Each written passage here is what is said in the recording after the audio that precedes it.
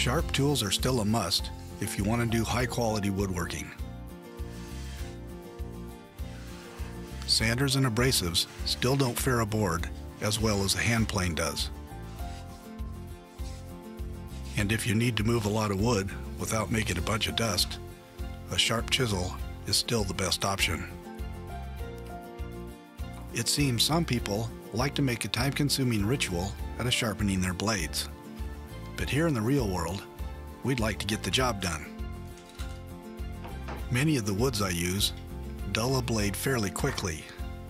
It's not how sharp you get the blade, it's how often you sharpen it. I always keep a grinder and my hone nearby the work area. There are some basic do's and don'ts with sharpening tools. Do always wear eye protection. Steel shards can get in your eye and you won't feel them.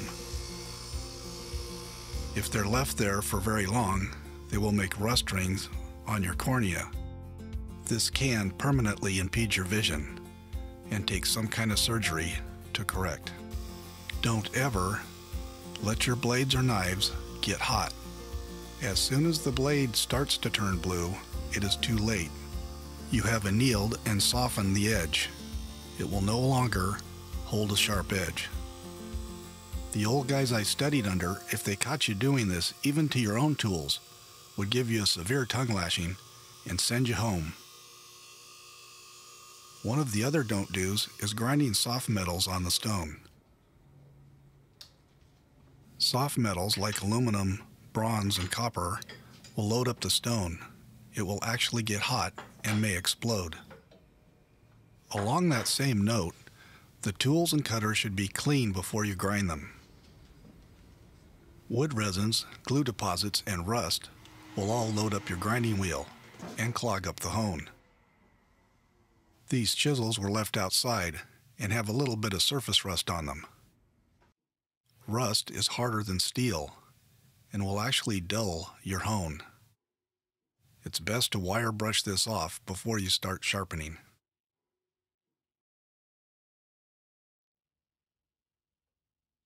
I first set the tool rest to the preferred angle that I want. I personally don't use any elaborate guides or jigs to grind my tools. I use so many different tools that I need to change this angle frequently.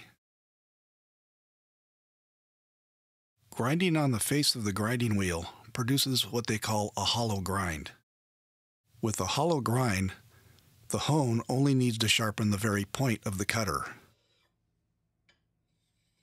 Most of the time, the cutter can be re-honed several times before you have to re-grind it.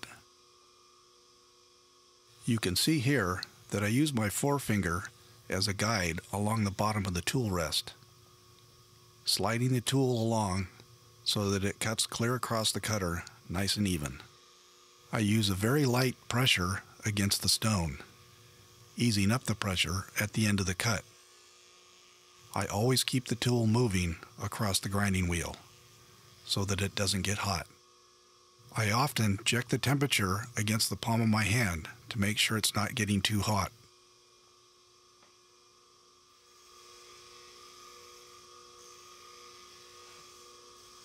If it is getting too hot, I can quench it in water and cool it down, or if I have several tools I'm sharpening, I can just put that one aside and work on one of the other ones. This does take some practice to get good at, and you should check your work to make sure you're grinding it straight and square.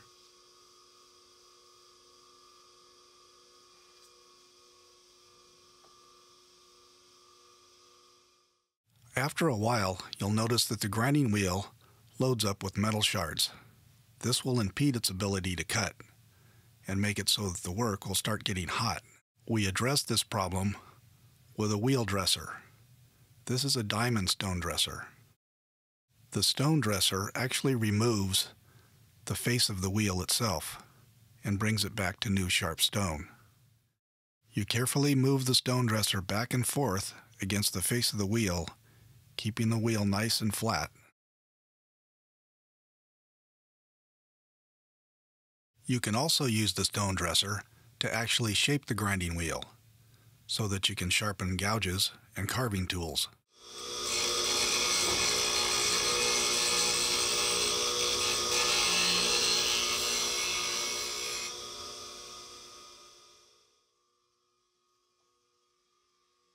A good indication that the edge is starting to get sharp is when the sparks start coming over the top.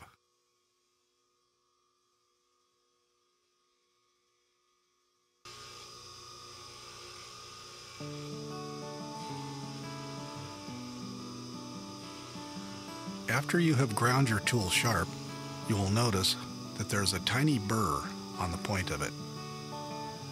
This needs to be taken off with a hone. When I first started, we used to hone our tools with a whetstone.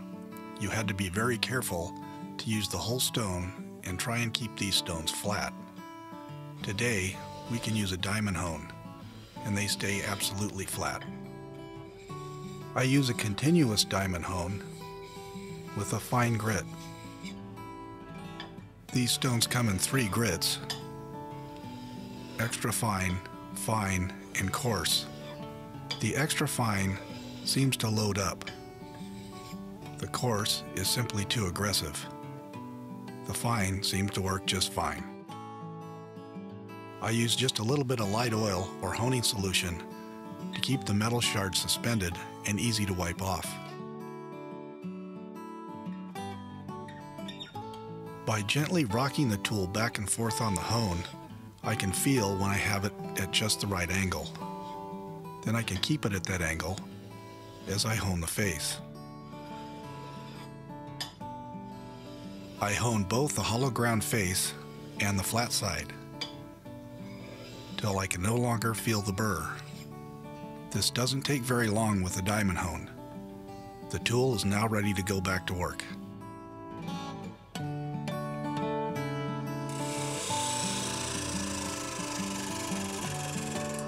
These videos are brought to you by the Maritime Preservation Trust.